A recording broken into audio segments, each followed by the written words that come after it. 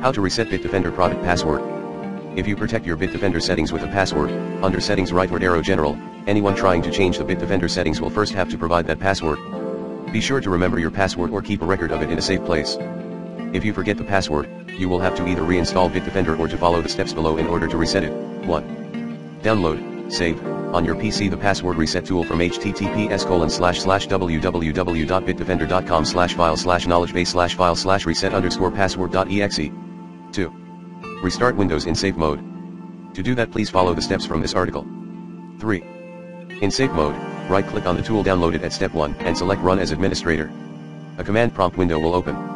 Wait until the finished message appears. 4. Press any key to complete the process. 5. Restart the PC normally and you will be able to make changes in the Bitdefender interface without being prompted for a password.